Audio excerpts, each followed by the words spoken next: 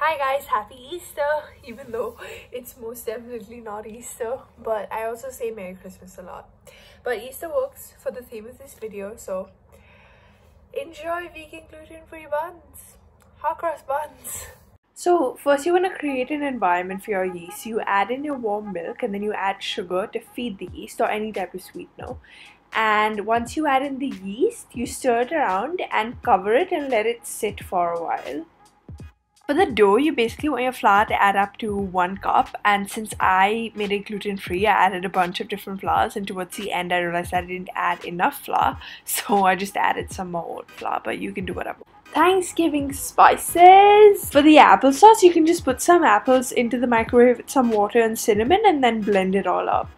Eventually, this is what your yeast mixture will look like. Add it in slowly, bit by bit, because I added way too much and then got really liquidy and had to add more flour and the consistency was not. I forgot to add this until the very end, but you're not like me, so you won't forget. Now you're gonna need some orange zest. You just take an orange and grate it a bit and add the little grated orange to the dough.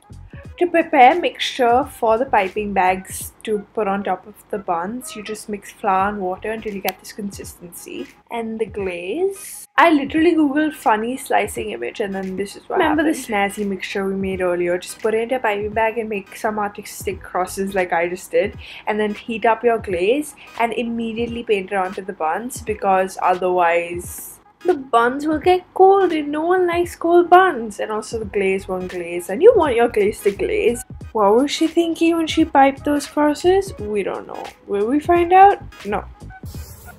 I definitely think, I agree that this recipe should have been called hot cross scones instead of hot cross buns, because they taste and resemble scones completely.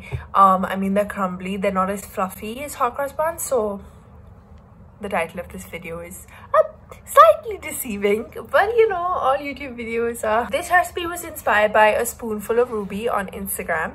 I'm not sure, I think that's her blog name, I'm not sure, but her recipe, I mean the buns that she made looked amazing.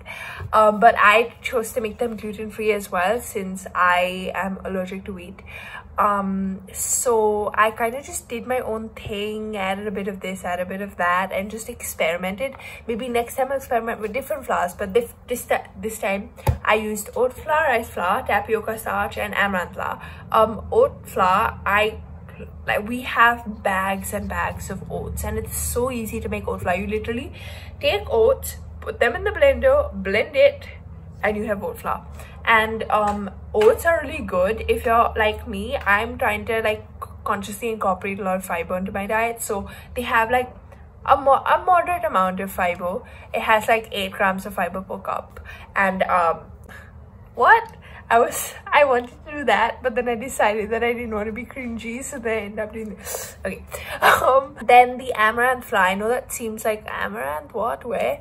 I just think it's a way softer flour, so it kind of held everything together. I think if I only used oat flour, if I only used rice flour, it would just fall apart.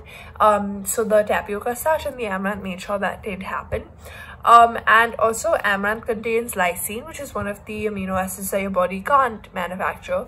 So it's always good to know what foods contain which amino acids and try your best to incorporate them into your diets. So, you know, fun fact of the day.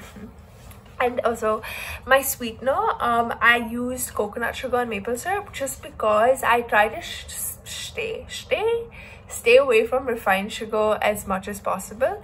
But I'm not saying that it has some completely different glycemic index. It's like very similar. I just feel like, I mean, it's not empty. It has a lot, it contains a lot, it retains a lot more of the nutrients. I mean, if you wanted to go completely sugar free, I would recommend using any other granulated sweetener of your choice. I mean, I personally really like xylitol. It doesn't have that aftertaste, so you could totally use something like that as a sweetener for the dough, but don't use that for feeding the yeast because it has a very low glycemic index. It's not going to not sufficient for the yeast to aspire. But yeah, that was my rendition of vegan gluten-free hot cross buns, scones. I hope you enjoyed, and if you do make the recipe, let me know how you liked it, and have a great Sunday. It's not Sunday, it's like Tuesday, but you know. like, comment, subscribe, all that schnaz. I'd really appreciate if you did that, and I'll see you guys soon.